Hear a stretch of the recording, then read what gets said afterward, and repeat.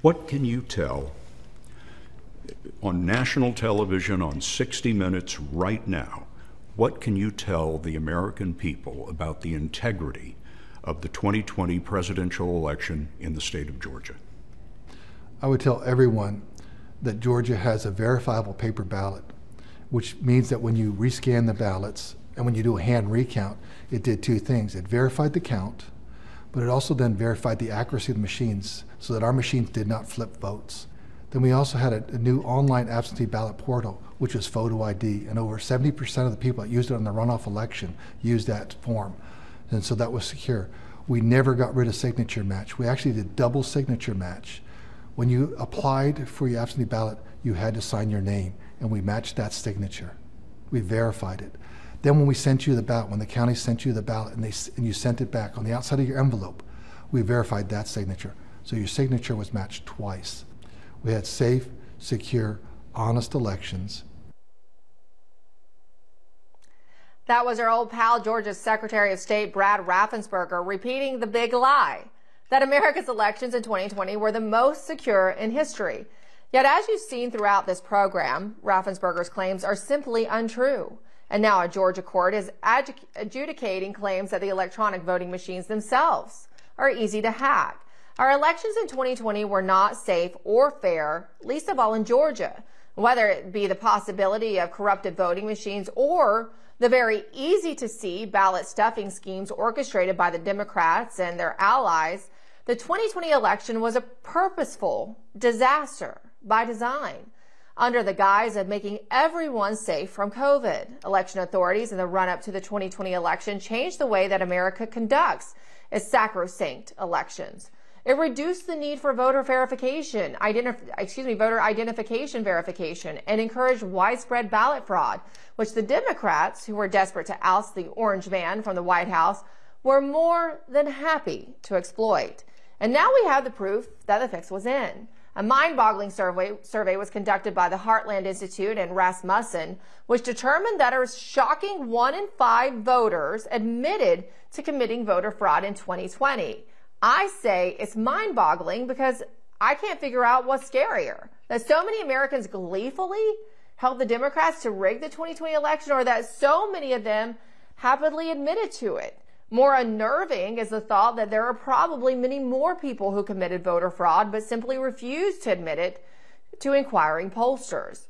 As you can see from the analysis that Rasmussen did of the results of their joint poll, 21% of likely U.S. voters who voted by absentee or mail-in ballot admitted to having filled out ballots for people other than themselves.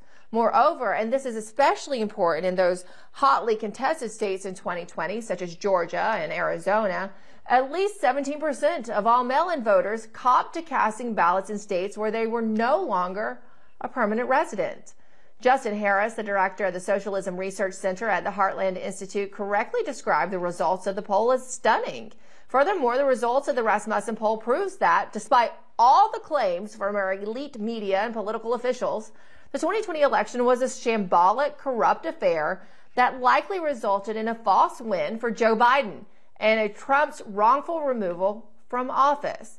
With us now is Christopher Talgo. He is an editorial director and socialism research fellow at the Heartland Institute. Christopher is here with us to share more insights into that disturbing report that his organization did in conjunction with Rasmussen reports on how corrupt the 2020 election was. Chris, thanks for joining us. Yeah, thanks for having me. You know what? It's kind of shocking. I guess a big revelation of this study is, and I think it's disheartening, is how lightly so many people take our elections, which are really sacred to the heart of a constitutional republic. Yeah, so what we found in our initial poll was that at least 1 in 5 voters admitted to committing one type of election fraud, and that's an important distinction to make because they could have committed multiple forms of election fraud. So that 1 in 5 number was our low baseline. After we looked into the raw data supplied by Rasmussen, we actually came up with a new number. It's at 28%. So 28% of those who voted by mail in 2020 admitted to us that they committed at least one type of mail-in voter fraud. So what we did then was we asked ourselves, the election in the 6 swing states was very, very, very close. We're talking less than 20,000 votes per swing state.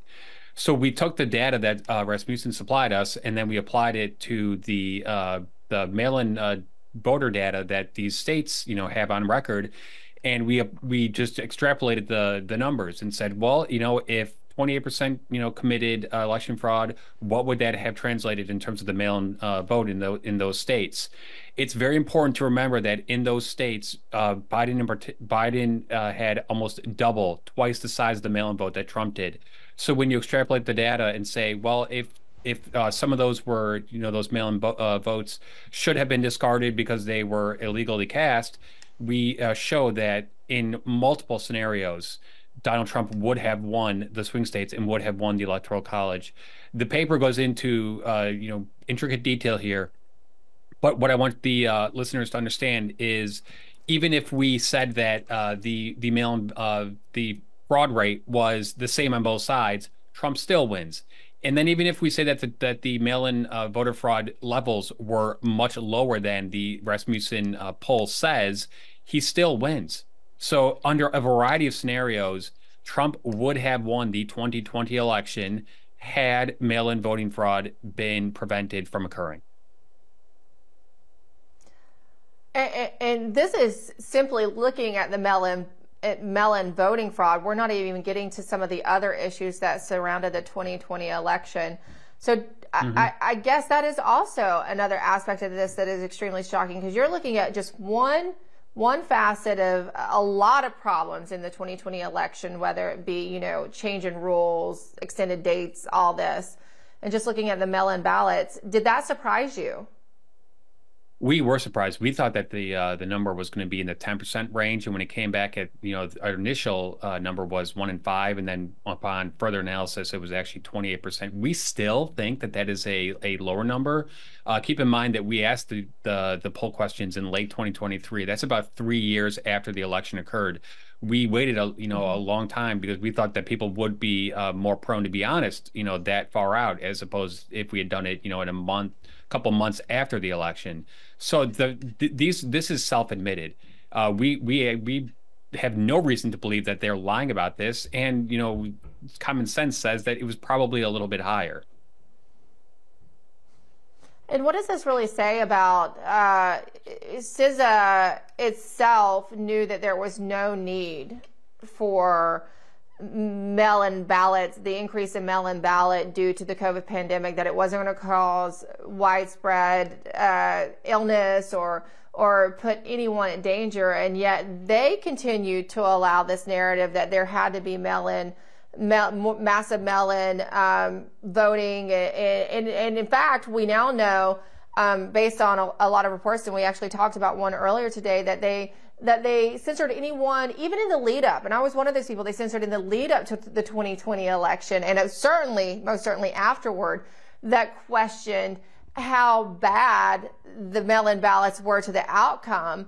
This is pretty damning for the government agency that says it was the most secure and safe election in history, and continues to have their hands all in our elections.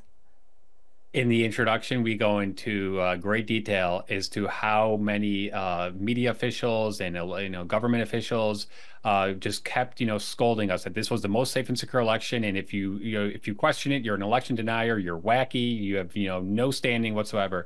That is just simply not true, and we actually go and spent a lot of time digging up reports from the early 2000s all the way up to 2020, in which the New York Times, the Federal Election Commission, and many other sources said mail-in voting is really, really prone to be fraudulent. We should really discourage that as much as possible. But Emerald, another really important thing is that in the lead up to the 2020 election, as we showed in the paper, every single swing state went out of their way to unconstitutionally change their voting rules. This was supposed to be only done at the state legislature level. However, secretaries of state and others in these states went out of their way to make it so much easier to commit voter fraud by mail. And it's also important to understand that they mass mailed these ballots based on notoriously inaccurate and outdated voter rolls. Voter rolls, as we've shown, are not cleansed annually, which they should be. And that means that a flood of ballots, we're talking tens of millions across the nation, went to people who no longer lived that residence. And when whoever happened to live at that residence at that time could have so easily cast a vote on behalf of that person, dropped into a ballot drop box or whatever, and then that vote was cast and counted. What do you hope happens as a result of your report? Do you think that state legislatures will read your report and make changes? Absolutely. We have a pretty extensive policy recommendations section at the end in which we are trying to get state legislatures to do something before it's too late. We've only got a couple months, here before the 2024 elections going to take place. Yeah. We need states to make sure that they do what's necessary to make sure that the vote is free, fair, safe, and secure. Real quick, Florida and Georgia did a great job of this right after the 2020 election. Florida in particular passed a bunch of reforms saying, hey, every year we need to make sure that our voter rolls are clean. Hey, we need to make sure that we are encouraging people to vote in person. If you're going to be voting by mail, you should have an excuse, which is the way it should be. We are asking and really hoping that more states jump on board. And it really is important that the swing states do this.